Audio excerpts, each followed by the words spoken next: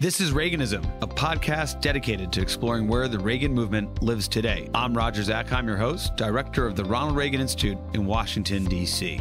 On this episode of Reaganism, Roger spoke with former Secretary of Defense Mark Esper about his new book, A Sacred Oath, Memoirs of a Secretary of Defense During Extraordinary Times. Secretary Mark Esper, welcome to the show. Roger, great to be with you. Thank you. Well, you're known widely in the Reaganism circles for your time as Secretary of Defense. Before that, Secretary of the Army, participation in Reagan National Defense Forums. But now we're happy to welcome you back because you recently published your book, A Sacred Oath, Memoirs of a Secretary of Defense During Extraordinary Times. Extraordinary almost seems to not give it enough credit in terms of what was going on. You obviously had opportunity to talk to the public about what happened when you were Secretary of Defense. You waited until publishing this book, obviously, deep a year plus into the Biden administration. Why did you choose to wait? Yeah, look, it's a fair question. It's if you read the book, you'll see in the first 5-6 pages, I talk about how I wrestled with what was my duty, to whom was my duty. And inevitably, it came down to my oath to the Constitution, hence the name of the book, A Sacred Oath, and what I thought was best for the country. At the time, I knew it would have been very easy for me to resign, step away. It would have saved me a lot of grief and heartache, and I could have gotten on with my life, if you will. But I thought that it was important to stay for 2 reasons. First, I could continue to advance a very positive agenda at the Pentagon, oriented on the national defense strategy. I could modernize the military, propose a new Navy, beef up our cyber capabilities, take care of our service members and their families, for example. But also, importantly, maybe more so, was I was in a position to push back on outlandish ideas that were being proposed for months prior to that point in time. I talk in the book about Stephen Miller's idea to send 250,000 troops to the border. The president pulls me aside to talk about shooting missiles into Mexico to knock out the cartel drug labs. And then, of course, June 1st, when the proposition is made that we bring 10,000 active duty troops into the streets of America to suppress protests. And so I wrestled with this, particularly at that point in time. What was my duty? I consulted my wife, friends, my predecessors from both parties, General Colin Powell, and to a person, I said, look, you got to stay and do this. You got to keep things on track and do the right thing. And that's where I ended up with. And those who criticize me, I say, look, if you don't like the last 2 months of the Trump administration after I was fired, think about if you had that crew running the Pentagon for 8 months, and what would that have been like? So look, I wrestled with it at the time, but I'll tell you, after I left office, and certainly now, I feel all the more confident that it was the right decision to do for me to stay, because I think it was the best thing for the country. Yeah, and that's clearing out throughout the book in terms of you are constantly wrestling with the contributions you're making and commitment to that oath, which of course is throughout your reflections on your time. But in terms of writing the book, you have the John Bolton approach, which is, you leave the position and the memoir comes out, almost feels like the day after. Others who, let's take Secretary Pompeo, for example, who has not written his memoir that I'm aware of, and I don't even think one's in the works. In terms of timing, why now, not later, not a year earlier? Well, of course, I'm just the next in a long line of former secretaries of defense who've written books. So it's not unusual. From both parties, we've written books. And I think it's important to give the American people that transparency about their government, about their Defense Department, about the military. After all, it's their history. It's our history. They need to know it, learn from it, and think about it the next time they go to the polls or they think about the United States military. Look, I obviously was fired November 9th after the election, which is different than some of the other folks you mentioned. I began writing within 30 days or so. I finished the book in 4 months. I sent it to DOD in May of 2021. So 5 months after I left office, 4 months, 3 months after President Trump left office. I sent it to the Pentagon for review. It took until October, 6-7 months later, to get initial feedback. And they had then told me they had redacted pages, paragraphs, sentences from over 60 pages or so of text. Important stories, too, such as the Mexico missile story. And none of that was classified. I still assert to this day that none of it was classified. And while I still didn't get complete relief then, I had to take them to court, which took another 4 months. And at the end of the day, I got nearly everything undone. I was going to ask you about that because you came to the Reagan National Defense Forum in December, and I shared then that you had to sue the agency that you have obviously led as secretary because of the redactions and their claim that there was classified information. As you read the book now, there are only a couple of places where you have language excised. How do you feel about that? Are you comfortable with where you landed, or is you're still pushing to get this information included? Well, even the stuff that remains redacted in the book at this point, which is just a few sentences, I kept it in there just to make a point that I think it's unnecessary. None of that's classified. I just didn't have any more time to waste debating and arguing internally with lawyers and policy people from DOD or the NSC. I need to get this book to print. So folks who say now, oh, he waited 2 years, I was pushing hard to get this book as quickly as possible so it would provide some information as we headed into the midterms and certainly for Republican primaries. And so I had to turn off my legal point after getting 90+% of my redactions back and wanted to move on and get the book to publication. So 90% was a win, and getting it out in this timing was also important to you. Writing it in 4 months. I mean, this is not just a couple hundred pages. There's a lot there for those who haven't read it and would like to. It's quite a read. Secretary Esper, writing it in 4 months, was it cathartic? Did you discover something about yourself, about what happened, in a way that you didn't fully appreciate until you sat down and organized your thoughts? Well, it was cathartic in a sense. It gives you a chance to kind of get so much off your chest, to share so much with friends and family, with the American people, with history, right? This is about our history. But it gave me a chance to say all the things I couldn't or wouldn't say at the time. As I write in my book, particularly the last 6 months or so, I was skating on thin ice with the White House, and there were things I couldn't say. I stopped doing press conferences at the Pentagon the last 2 months, and I hated not doing that because I think it's important, the role of press in society and for leaders to talk to the media. But I couldn't do it and make a mistake and get fired too soon. I wasn't worried about getting fired. I was worried about getting fired too soon. So it gave me a chance to share a lot of this as I went through writing chapters. And I farmed it out to over 24, nearly 3 dozen four-star officers, senior civilians, and even a few cabinet members to make sure I was fair, complete, accurate, and as objective as possible, because I knew that when I write, I'm writing the first draft of history. And so it was important to get it out quickly. Look, this is the reason, too, I didn't come out and speak during this time as well, because I knew I had to go through a DOD review process. And anybody that's subject to those non-disclosure agreements or contracts, whatever you call them, you know that you can't speak or write on any of these topics until you get clearance. So I was forbidden from getting any clearance up until, earlier this year. You mentioned, you didn't want to get fired too soon. What an unusual formulation for anybody in any job, let alone one serving as the Secretary of Defense, essentially second in line as in terms of Commander in Chief. You report for Title 10 U.S. Code directly to the President of the United States, who serves as the Commander in Chief. For our listeners and viewers, explain what you mean that you were concerned about being fired too soon. It was like, this is inevitable, but I got to hold on up until a certain point, the election, maybe until the end of the administration. Explain that, Mark, if you don't mind. So after the events of June 1st, I realized, and so does General Milley, we need to recalibrate our political antennae. And because the president is now 110% focused on his reelection. And so I start drawing sharper lines too. This is where the 4 no's come up.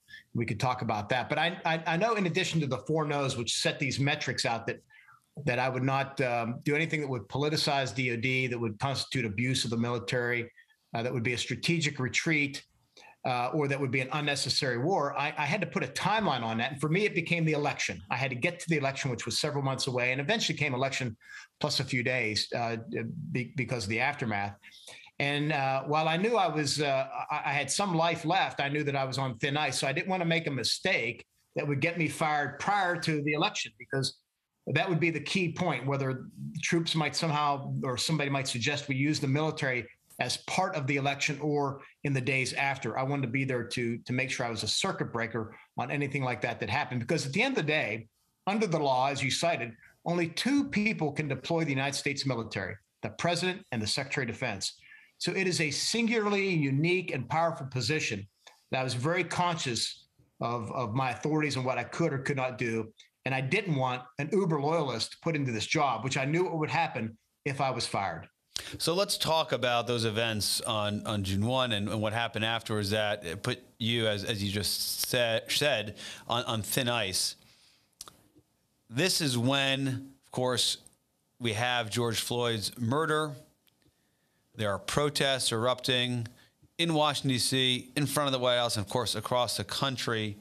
And the president gets very focused on deploying the military and making use of the Insurrection Act. Explain what that law is, why it was so consequential, and how you, basically within your authority, stood to make sure that your view was known to the president and to the public, and then how President Trump reacted.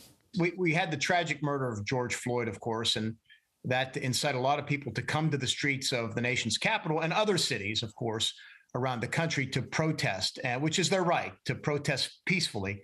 In the nights prior to June 1st, we had a minority of folks out causing violence. Law enforcement officers were hurt, National Guard were hurt, fires were lit, et cetera. So we enter the Oval Office the morning of June 1st, and the president is enraged about what's happening in the streets of D.C. In that room are the vice president, the attorney general, Bill Barr, myself, and General Mark Milley, and a host of others I think were in the room as well. And the president's up and down out of his chair. He's red-faced. He's yelling about how the protests make the country look weak, make us or him, I think, look weak, and he wants something done about it. He calls for the deployment of 10,000 active duty troops into the streets of the nation's capital. And of course, to do that, that involves invocation of the Insurrection Act, because you're now deploying federal troops into D.C. And I immediately push back on that. I'm joined by the Attorney General and the Chairman of the Joint Chiefs of Staff. My view is that National Guard, if military is needed, is the best to do that. We had already had a National Guard on the streets helping the D.C. Metropolitan Police, and we could muster up to 1,200 as need be. And eventually, Bill Barr, to his credit, puts on the table 5,000 law enforcement, and I try to match it with 5,000 National Guard in order to get the president off this notion of 10,000 active duty. So you can see how the math works. And the discussion gets very, very heated, and we get to this point where he talks about shooting protesters. We move on from that, but still the discussion is heated. And eventually we get him to a place where we're able to get him to stand down and agree to the combination of guard and law enforcement. And with that, we quickly move out of the Oval Office. Yeah, and let's pause there for a second, drill down, and then we'll go to your sharing of your views with the public, which of course puts you on, as you say, thin ice. Why was the president so fixated on active duty and leveraging the Insurrection Act, as opposed to leveraging the National Guard, which of course has been the approach presidents before him have taken in recent memory, dealing with civil unrest and also situations like natural disasters, hurricanes, and the like, because, there are authorities there where you can get the military in the streets, as it were. They're more trained. The Guard is more trained to deal with situations domestically, and they know how to do support to civil authorities. So where do you see that coming from? What was the motivation? Who was talking to the president about Insurrection Act? It's not the type of thing generally. I think a president of the United States comes to office, having deep knowledge and understanding of this, for the most part, law that's not very well known. Yeah. Look, I don't know is the short answer. One of the challenges you have of being a member of his cabinet and not being present in the White House is you never know who he's talking to. Could be somebody around him in the White House. It could be somebody he watched on a news channel. Could be somebody he calls up, right, and from his inner circle. So you never know, but clearly he had active duty troops on his mind. He had this number 10,000. And this is what was bouncing around. Another answer may be he just doesn't know the difference between active duty and guard troops and their different authorities. You know, I had the privilege of serving on active duty in the National Guard, in fact, in the DC Guard and in the Reserve. So I knew it really well. And I just think these distinctions were lost on him. And in his view, he wanted a forceful response. And nothing gets more forceful than the 82nd Airborne, right, being deployed into the streets of the nation's capital. So that's my best guess. I just don't know otherwise. Of course, then subsequently you find yourself in this meeting.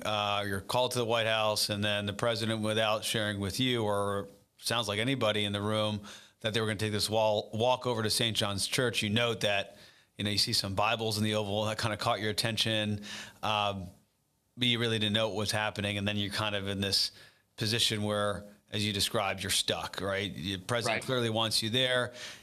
You get the sense it's not where you want to be or should be. And then, of course, this press conference happens where you're there with the president. And it really does seem to cut against one of your four no's, which, of course, you hadn't formulated at the time. But that is no politicization of the military, because there you are, there, you know, General Milley, the Chairman of Joint Chiefs, in his battle dress uniform with the president. Take us through that event and how it drove these four no's and outline them. Well, you got the basics of the story right. I and General Milley are separated. We're heading down to the FBI command post for the evening, but we both get called back to brief the president on the plans for the evening. And by the time I get there, I'm told there is no briefing. And so I pretty much tell somebody that I'm going to go back out and get ready for the night. But they say, no, you got to stay. He wants to go to the park, the president, and check out the damage. So one thing leads to another. And next thing you know, we're walking over to the portico, we being myself and Barr and others, to meet the president. We get there. I say, Mr. President, where are we going? You know, what are we doing there? I get no answer. He steps out. We walk down a gravel path. And as we round the corner, exiting the White House grounds and into the Lafayette Park, you could see the throng of reporters there taking pictures and walking backwards. And we knew right then that we had been duped, we being General Milley and myself. And you know, my intention was to break off as soon as I could and go check out the troops and see what they're doing. But it was a bad moment, look, for me, but for General Milley. He's a military officer, and he's in, you know, as you said, camouflage. I'm at least a political appointee, so I can keep one foot in the political camp and one foot in the apolitical camp, and so I got a little bit more room. But clearly, it was not the right place for me.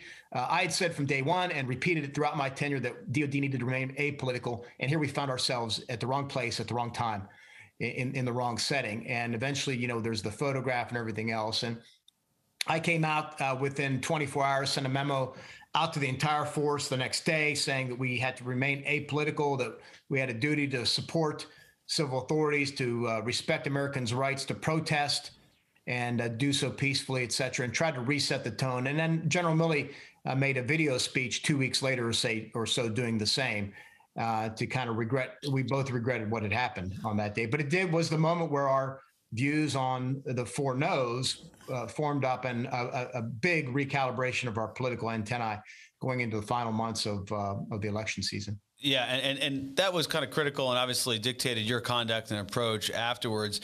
Now, of everything that happened, it was that press conference where you had a written statement, which you delivered to the press, saying that you did not believe the Insurrection Act was something that was warranted.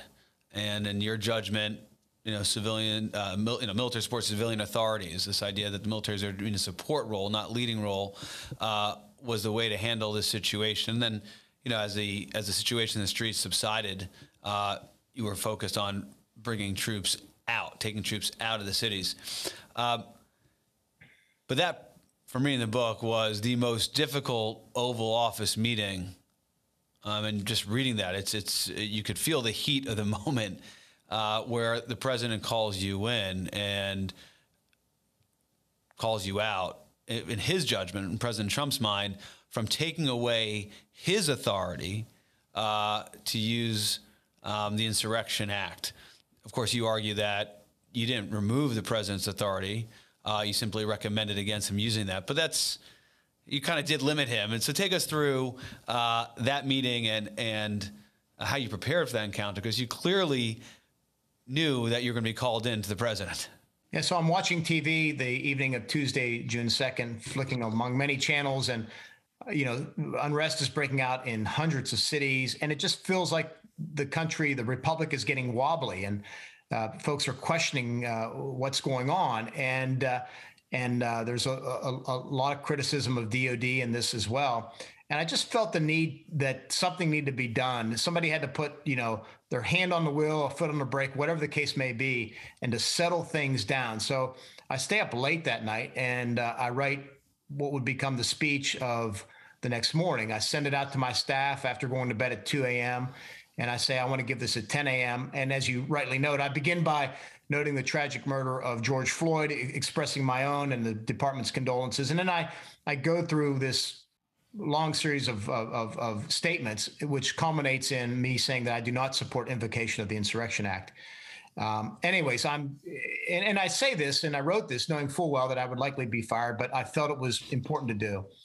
Not surprisingly, I get back to my office. I get called to the White House. I go over there. General Milley joins me, and the president is sitting there irate. Mark Meadows is to his left, and he, of course, begins yelling and swearing, saying, I took away his authority. What did I do? Why did I do this? And as he picked up his pitch and yelled louder, I tried to remain steady and focus on what he was saying, look him in the eye, and tell him exactly what I did and why, and explain to him that my position was unchanged. It was exactly what I had told him on Monday, that I did not support it, that I did not take away his authority legally. He some way suggested I did, but clearly, politically, it had done, it had kind of undermined him in that sense. And but I wasn't going to disabuse him of the notion that he could no longer employ the Invocation Act. And so we go back and forth. He challenges what I said at some point in the conversation, and I tell him that that's not correct. I know what I said. He challenges me again. I pull out from my binder the statement that I had read and highlighted before going to the White House. I put it on the Oval desk, on the Resolute desk. I slap it and slide it over to him, and it pretty much, he goes deafening quiet right at that point in time. But it pretty much ends fairly abruptly. We have a meeting to go to in the Situation Room on Afghanistan and eventually Iran. But it was a very tense meeting. I thought for sure I'd be fired that moment because I expected so. And barring that, that's when I began seriously thinking about resigning that day. But important decisions like that are often best made after a night's sleep. But so the day continues on. And it was during those days that I began disarming the National Guard, sending troops back, both National Guard and active duty, trying to diffuse the situation and signal that the military was not going to be involved in this politics, that we would support law enforcement. And surprisingly, it worked. Both my statement and the actions we took, at least I think so, in terms of calming the situation down. The protests died down. The number of protesters in the streets decreased. And I thought it was a worthwhile move that actually proved to be effective. Well, the president seemed to at least interpret this as boxing him in, and was not going to utilize the Insurrection Act. Just reading these events play out, going from that type of meeting, and then all of a sudden you're in the Situation Room talking to the president about Afghanistan policy, and then of course he moves over to Iran policy with a Central Command, the commander of Central Command in the room. When you've just gone through that, I mean, the amount of discipline and focus. It's truly extraordinary to be able to pivot from one to the other to the next. And then there's a reference in the book kind of explaining why you'd stay on in the job after that meeting. I mean, you obviously decide not to resign, but the president doesn't fire you either for some time.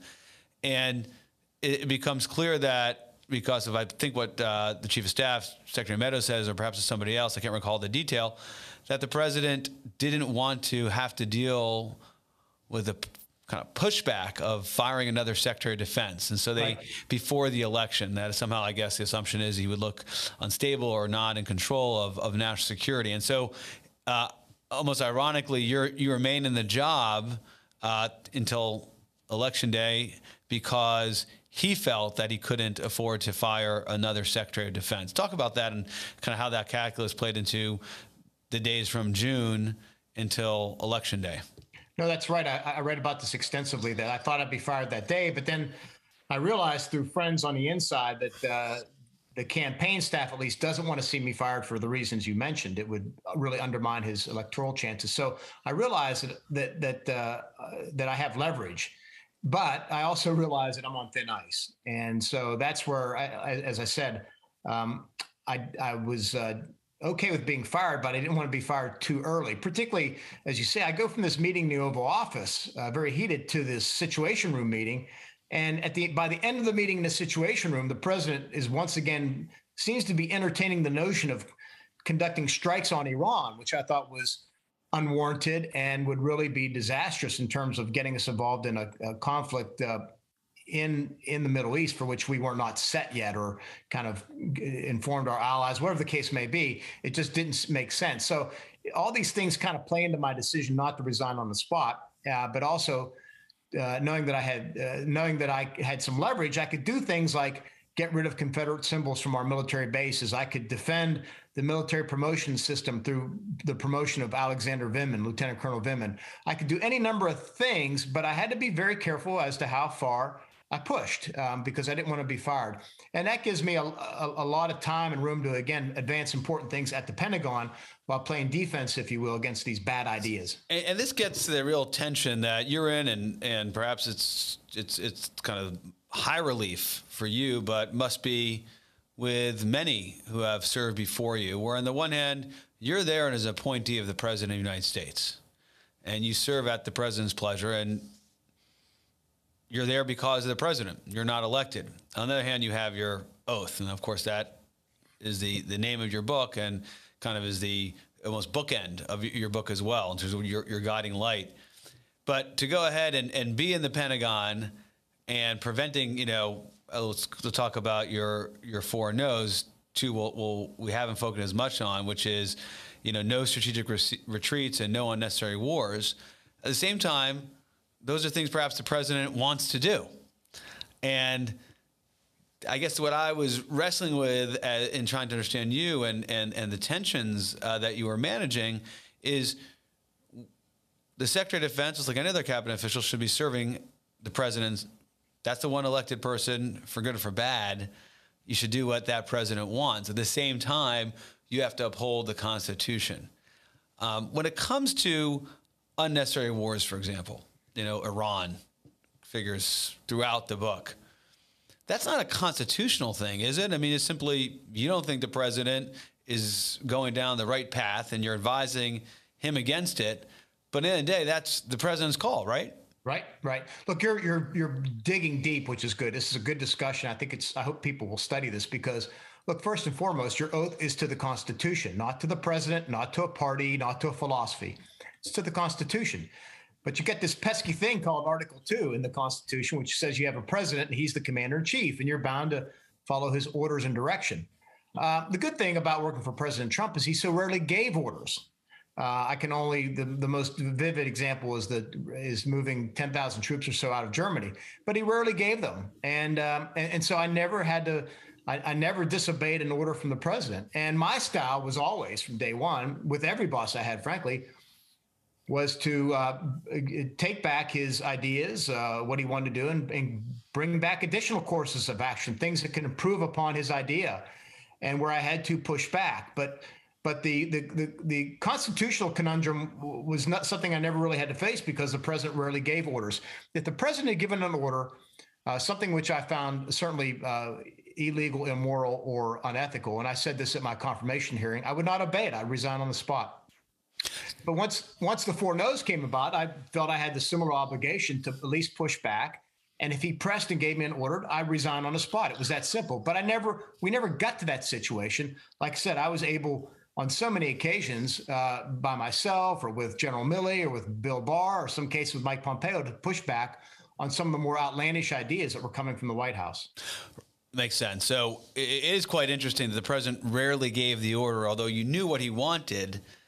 He was trying to get you to do it, but not directing you to do so. Why is that, Mark Esper? Why would the president, who clearly had these very tangible areas that he wanted to move on, whether it's leaving NATO, whether it's removing troops from Korea, whether it was striking Iran? I mean, this figures throughout your book. he never put you, Secretary of Defense Mark Esper, in a position where you simply just had to say, yes, sir, or resign. Why did that happen? Yeah, I can't explain it. And obviously, it wasn't unique to me. I think it was with all the cabinet members and people around him. One theory was always he simply didn't want to own the decision. So he would throw ideas out. He would suggest, he would muse, he would kind of think out loud, hoping somebody would jump on it and run with it. And too often, people around him in the White House, either White House staff or NSC, would do exactly that. They would take an idea and they would run with it. You know, the 250,000 troops to the border, or striking Iran, or, you know, blockade, interdictions of Venezuelan ships, you name it. And it was the responsibility of the cabinet members, I thought, to push back on these things and just say, look, Mr. President, this doesn't make sense. And that would usually back him off. So I just don't think he wanted to own the decision and the responsibility for it. But that's just speculation on my part. No, I understand. You know, one of the things that you capture in the book is the dueling priorities the president had. You're managing Iran. You know, the president wants to strike, but also the president doesn't want to go to war. Right. And in your recommendations, in your assessment of the options, you keep the president focused on both priorities, which seemed to be effective and helped you throughout. And that was one where, you know, you really were forcing the president to contend with himself. You know, to the degree that the president was unpredictable, there were some things that he was true to himself. And one of them was he just did not want to get involved in more wars. And as long as he would listen to that, as long as you could say, Mr. President, if we do this, there's a good chance we'll be involved in a war. And if there is, then I need to get ready for it. I need to pre-position troops. I need to get allied support, all this other stuff. And that was usually enough to kind of pull him back. And I wasn't trying to play him as much as say, if there's a chance we're going to get involved in a big war, let's be ready for it. And let's do it right, not just wander into it. And again, he was true to himself in that regard. So much to discuss about this book. I want to go to one episode, which I don't think's been covered, but got my attention. But, you know, from your time as Secretary of the Army and all the good work you did there to managing, you know, the force, the readiness of the force, rebuilding the military reference, you know, cyber capabilities, Space Force.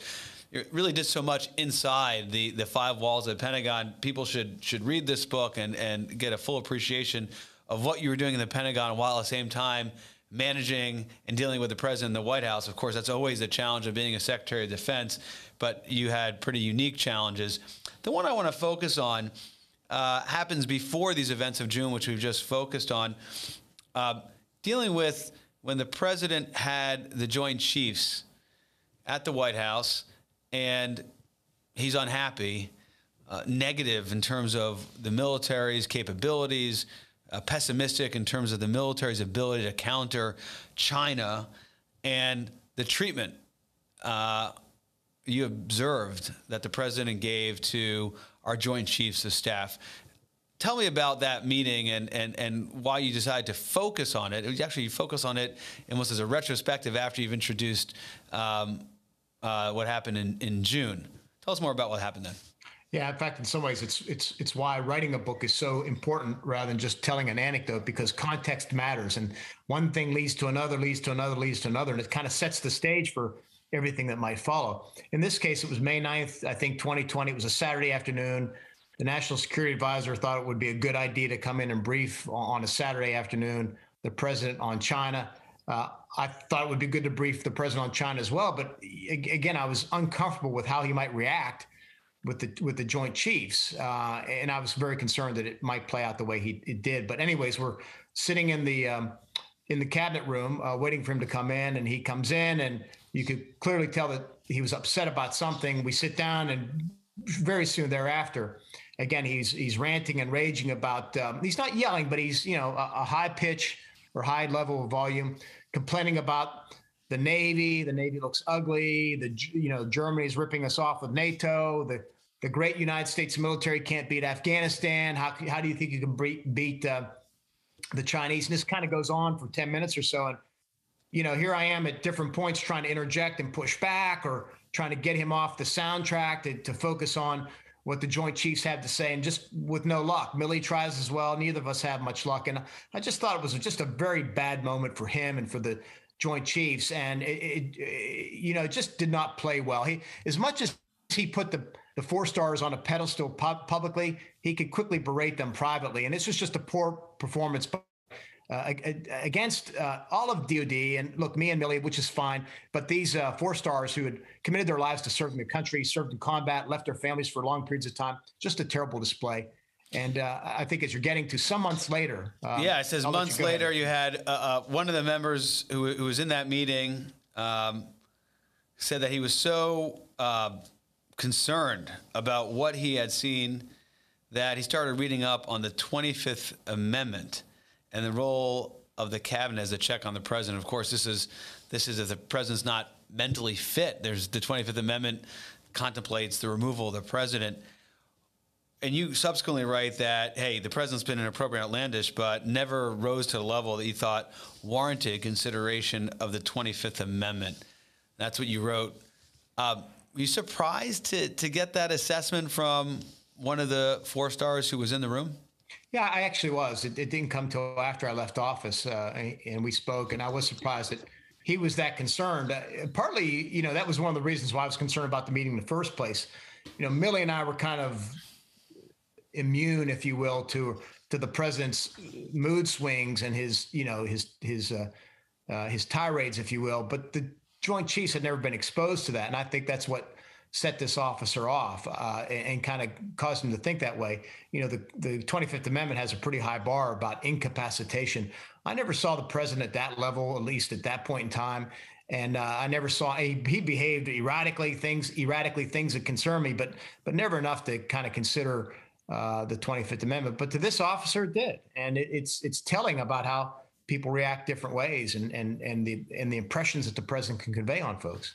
We only have a few minutes left. I do want to get your take on some of the current events playing out now that, of course, you worked on and helped shape during your time as secretary. We didn't get into the events that took place after you left the Pentagon January 6th, which you've, of course, weighed in on publicly, joined in a letter with all living secretaries of defense, highlighting the concerns and the threat in democracy that played out on January 6th. That's all for folks to read when they pick up your book, A Sacred Oath, here with former Secretary of Defense Mark Esper.